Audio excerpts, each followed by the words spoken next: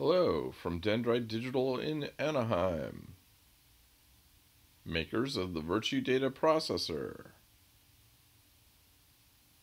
and ZipBits, the website that shows you how to use HTML, CSS, and JavaScript. I have here a spreadsheet for calculating the appropriate configuration of an MMCM for 720p HDTV. And in this column we have my system clock for my FPGA board. Here we have the multiply factor, and here's the divide factor. And this is just a static number. This is just a number that I started with, and below that I just add 0.125, since that's the resolution of the MMCM on the Xilinx Arctic 7. And then over here, the divide factor is calculated by taking the input frequency, or the input megahertz, multiplying that by this number, and if you look at this formula, all it is rounding. I'm rounding to the nearest 125 because, again, on Xilinx Arctic 7, the resolution of the MMCM is 0.125. So if I'm to get a good answer here, I need to round it to the nearest 125. So you take input, multiply it by the multiplier, and then you multiply it by 8. You round it to the nearest integer with 0 digits to the 0 digits to the right of the decimal point, and then you divide it by 8 to get the actual number. And then the output comes from you take A2 take A2, multiply it by 6, divide it by this, and you get this number over here in this column. And here's the target that we're trying to acquire. And already you can see that it's pretty close here, 74.242424, etc. And we're aiming for that, but I think we can do better. And being a little slow isn't really viable, because a lot of devices, they need their data before they process it. And so a little faster is better than a little slower, and I want something a little faster. So if we scroll down here, you can see I went from the 600 megahertz all the way to 1200 megahertz. And again, that's the range of the FPGA I'm using. The MMCMs work within a factor of 2. So let's see if we can find a better fit for this. And if we come down here, 7, they're pretty far. 6 was a good deal.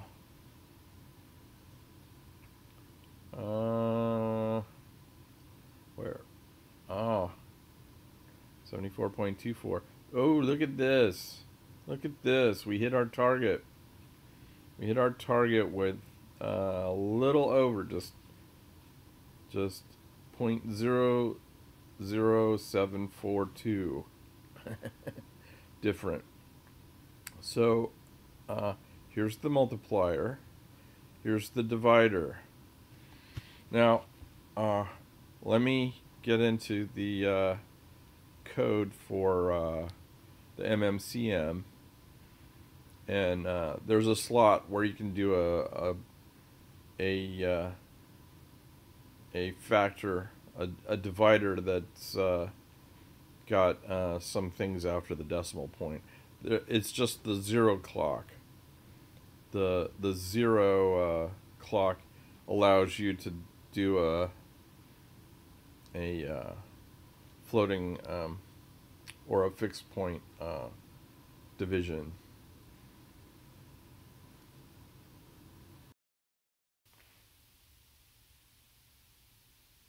An accurate clock is necessary for any display device to work properly. Interfacing computers with monitors, television sets, and other display devices, such as cameras, are necessary. It's necessary to have an accurate, synchronized clock with the display or video input system. So what I have here is a set of timing MMCMs. You can see I've got the 10 times the pixel frequency of 720p. I also have a VGA clock thrown in here. Since it's relatively slow, I was able to get a pretty close fit for this. And I'm using the 371.25 megahertz clock for passing the data from the TMDS to the 10 times clock frequency. So I'm doing that 2 bits at a time, and I also have in here the pixel frequency for 1080p. So we got 1080p, we have 720p, and VGA 480p. And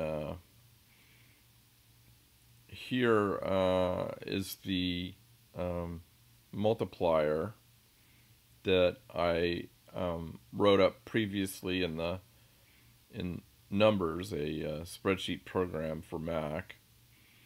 And then this is the input clock frequency in nanoseconds. So 10 nanoseconds is the same as 100 megahertz. And then what we have here is the divider. Again, from the spreadsheet that I was working on earlier, this seemed to be the closest fit I could get.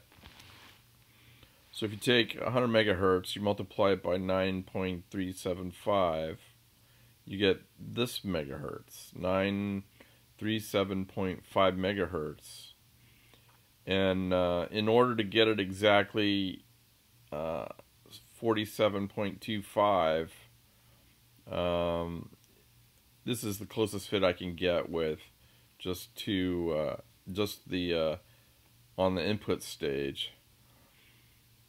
I could have gone another route and used like 3 MMCMs, but this was close enough, I think, to make the monitor work correctly, or the TV.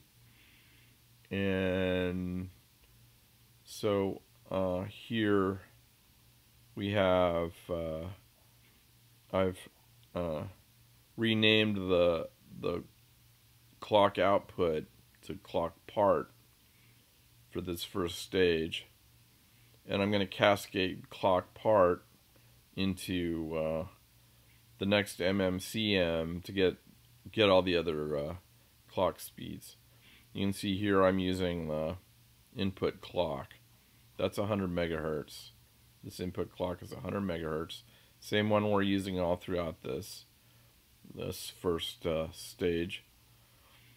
And then I buffer the clocks just to make sure they're synchronized correctly. And then here's the second stage. So I'm taking what I got from the first stage and multiplying it by 10. And then this is the nanoseconds that I need that comes from the partway clock. And so this is the nanosecond equivalent of that.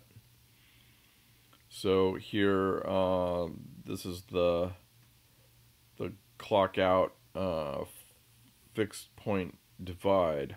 I'm able to get the 0.5 in there. Otherwise, I couldn't match this very closely. And so here's the 1 divide by 1, divide by 2, divide by 5, divide by 10. The reason I skipped over to clock output 4 is because it has this extra cascade thing on it. Not sure how that works yet, but we'll find a reason for it.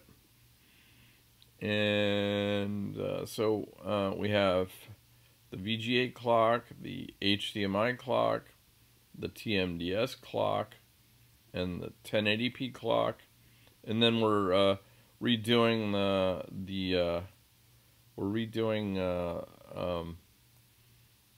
74.250 clock, because all of these might be affected by the MMCM, so I'm just reaffirming it here.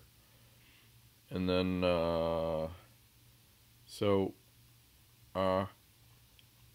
this is the divides. This is the duty cycle. You can change that to anywhere within this range. It's basically a percentage, a 2-digit percentage. And then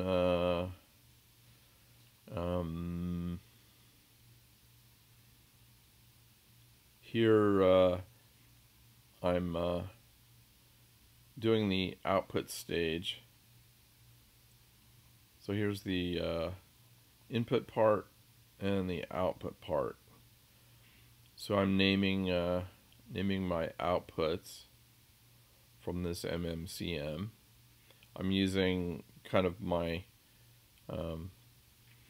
my system of or anybody's system really of putting an underscore instead of a period, because we all know periods are important to Verilog, and underscore. So VGA in clock 0,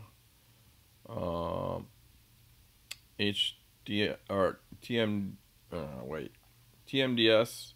No, it's HDMI speed, then the half of the HDMI speed, the 1080p speed, and the 720p speed. And then here I'm buffering out all those clocks, make sure they're synced up with the rest of the system. And then all we have to do is save, Control save, and go to our project. It's updating, and I think I can do a simulation source of this without too much trouble. I probably need to put in another stage, but I probably need to put in another module for doing the clock input. So we'll continue this later.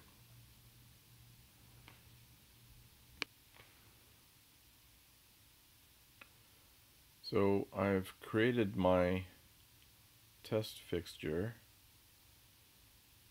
and I have the code here in Atom, and all I did was just plug in all the outputs and the input, just one input for clock, and then the rest are outputs. And here all I'm doing is initializing the clock bit to 0, and then every 5 nanoseconds it flips its value from 1 to 0, from 0 to 1, each 5 nanoseconds. So full width of the clock is 10 nanoseconds. And you just make sure the time scale is right.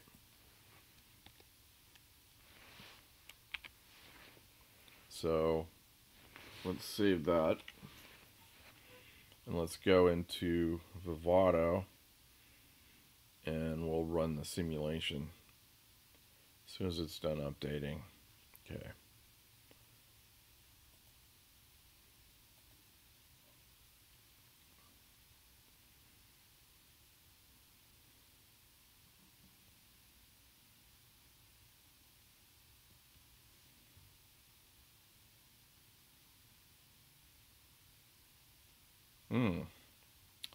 Failed due to earlier errors. Let's go see where those are. So, if we go to messages, what do we get? 2 errors. File step failed. So it wants me to look up the XV log. It's not going to tell me. Compile library path doesn't exist.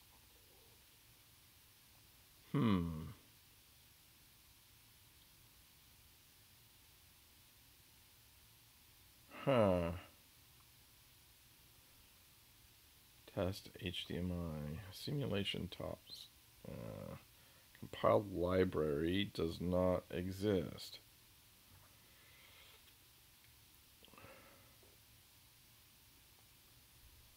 What are we doing?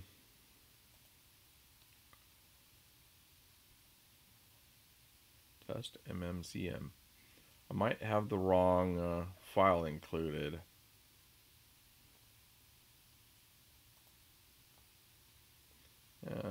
See, this is test HDMI. That's right. So we'll just do what it suggests and go look at the file, xvlog. So to get there, we have to navigate, or there's probably an easier way. I don't know what it is right now, but new file, an open file.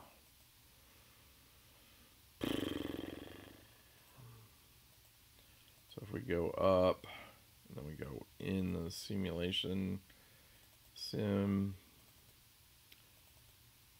xvlog, right here. Just so you know where it is. So here's our error.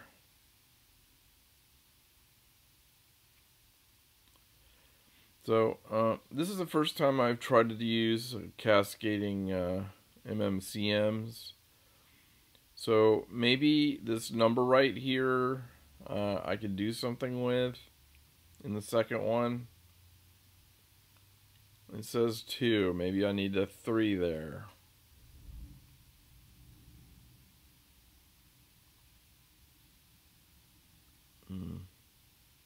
Is already declared. So let me try that. Let's go up to clocks. And then we'll just change 2 to 3. Change 2 to 3 in all the right places.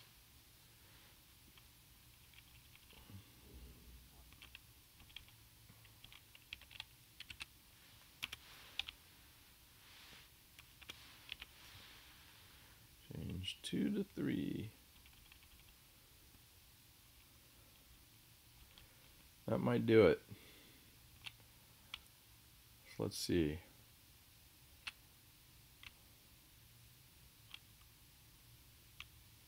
I think that'll do it. Maybe let's see. Save it and then Try that again.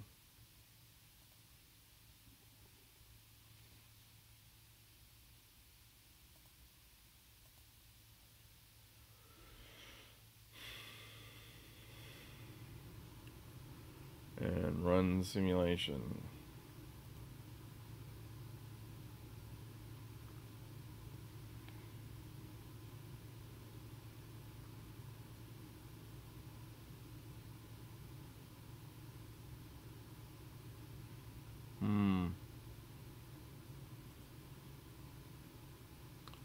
Asking me to look again.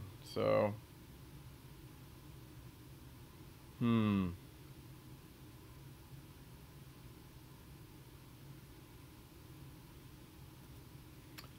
sorry to drag you all through this, but we're messing with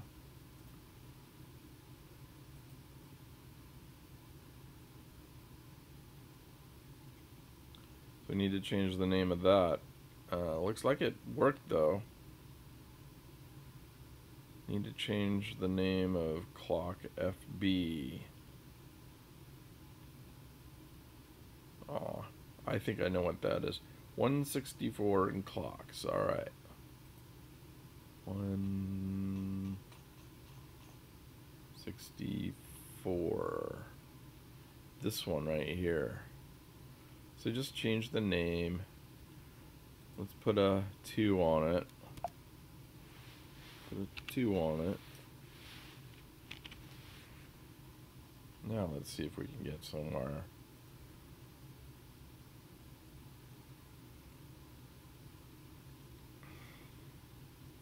Updating.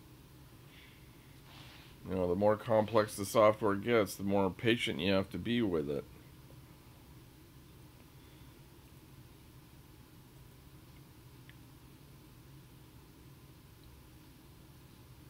So again, this is the first time I've worked with cascading MMCMs. We'll see if we get the right timing maybe. So elaborate.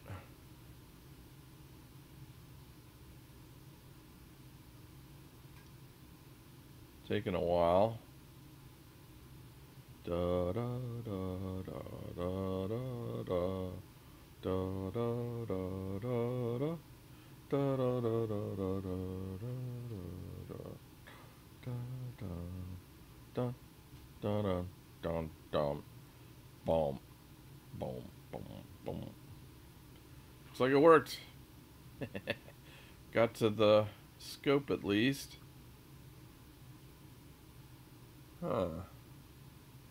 So let's blow this up.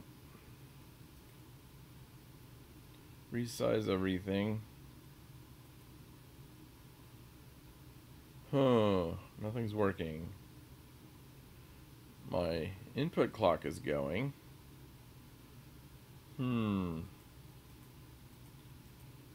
Maybe there's just a delay in how long it takes to get going. Yep, that's all it was. So let's zoom in.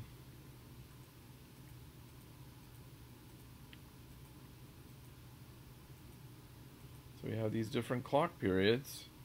Maybe we need counters though. So let's back up to a point where it's all in sync.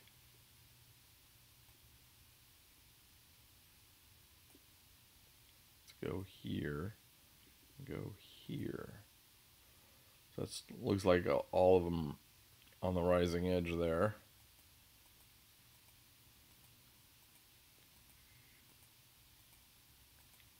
So the top one is the 100 megahertz clock.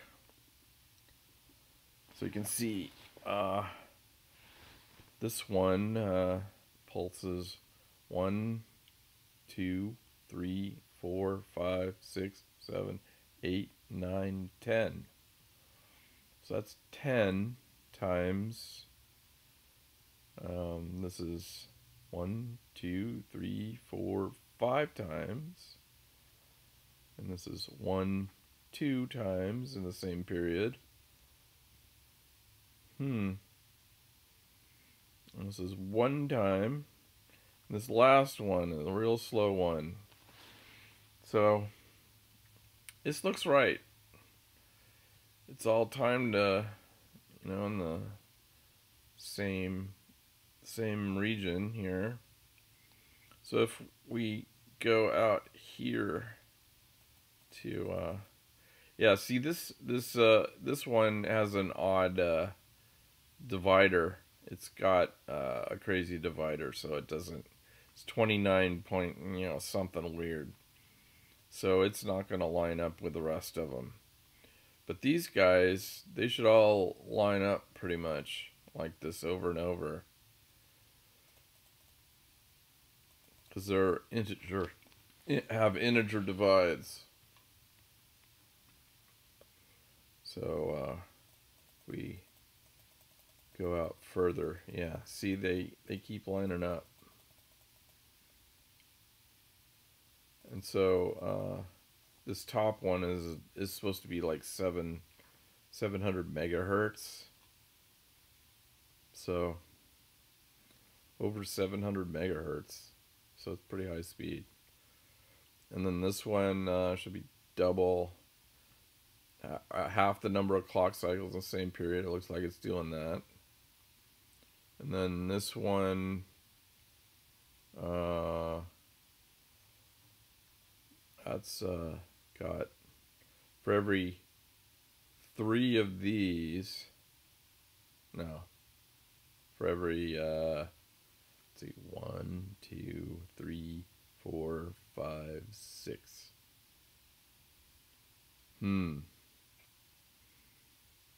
So, yeah, 3 of these to every 1 of these.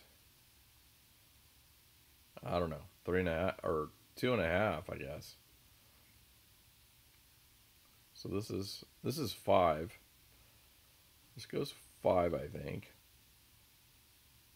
So you get the idea.